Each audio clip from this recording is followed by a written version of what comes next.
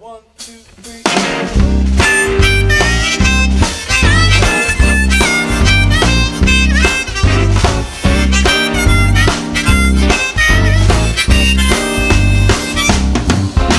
Age ain't nothing but a number I count. I'm Greg Izor, and I play music from the Gulf Coast of the United States. I play blues, rhythm and blues, swamp pop music, country music.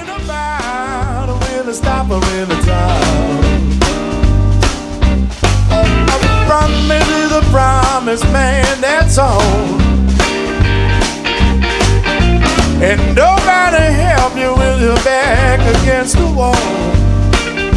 Whatever it takes, girl, you know I've got.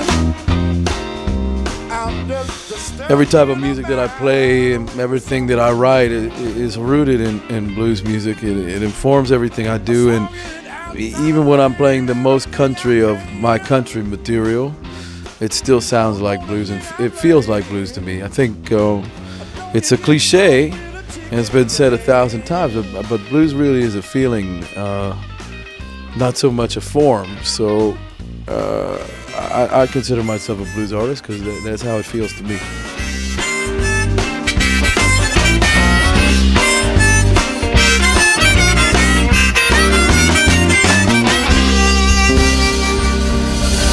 All right.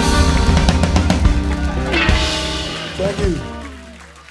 Part of the thing I like to communicate with the audience is that this music is music that I learned playing in bars and clubs for people who were dancing and drinking and trying to get laid and talk to each other and stuff. And they pay attention to the band. It's part of the thing. And it's part of the feeling of being in that place. But it's not like a concert. You know what I mean? This music, the way I learned to play, it wasn't like in a concert format for people to sit there and listen to. Is to motivate people to feel good and dance and feel comfortable. You know, I really hope. I guess that's what I like to communicate, that people feel good and loose and comfortable, you know, like they can be themselves. They don't have to sit there quietly. You know, sometimes you don't want to sit there quietly, you know, and I think some people in their show, if they have a fixed show, they build in a part where the audience feels like they can interact with the band by calling back, or you sing something and they sing it back. That's not really my nature. I like the whole door to be open all the time. You know, I want people to feel good all the time and feel like if they want to cut loose, they can cut loose, and if they want to relax, they can relax, and hell, if they can get laid, I hope they get laid too. We'll dance along to the jukebox, and the Cajun music played soft and low. We're held each other tight, 'cause we both knew we would do it wrong from alone.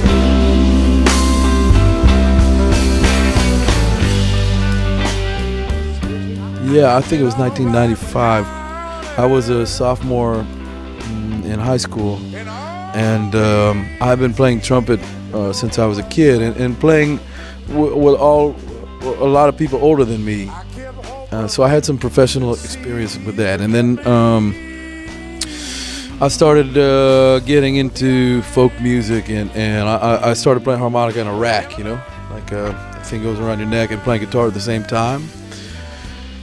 And I really liked it. I didn't quite understand it, and I got some misinformation about it, but I was able to kind of figure it out. And there were some guys to really help me along. And I grew up in Vermont. I was in a small town of Vermont, and eventually I found that I liked the vocal quality of the instrument. That you can play it in both directions, both breathing out and breathing in, and it did things that other instruments didn't do, and I really liked that about it. So I kind of started to focus on it more, and you know, I was doing what I think all people do when they get into an instrument.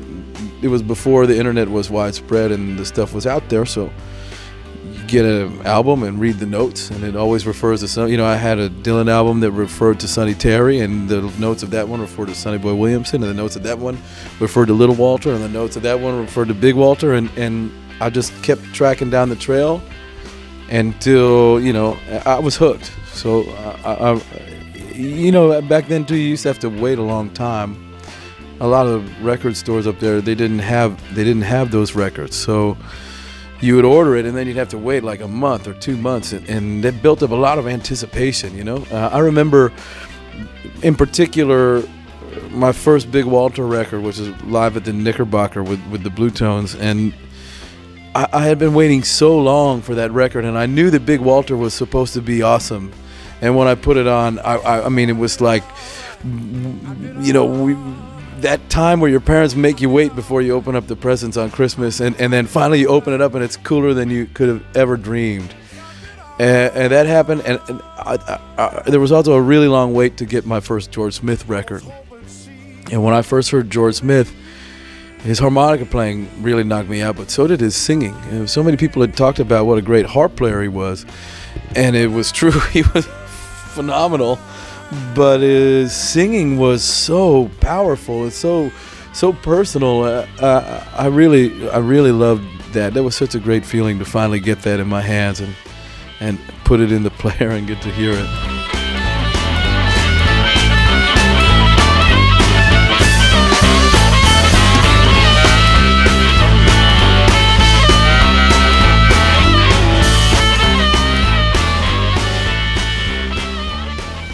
Frankly, sometimes you play places and the people, they are not listening to the words, they just want to have a good time.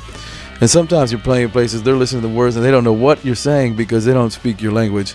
So it should feel good, you know, so that even if you can't understand it, you can still have fun. And if you can't understand it, that it, you know, something that maybe you haven't heard before, you know.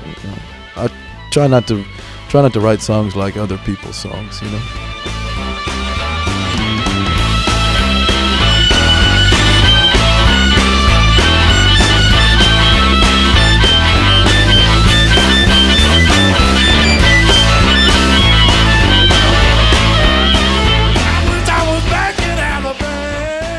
My message is one of gratitude. I'm extremely grateful that I get to play this music, and I'm extremely grateful to have learned firsthand from the masters. And the only opportunity I have to play it and share it is due to the people that like to listen to it. So I really appreciate their support and giving me the opportunity to do that. Thank you. Yeah, thank you is the word I'm looking for.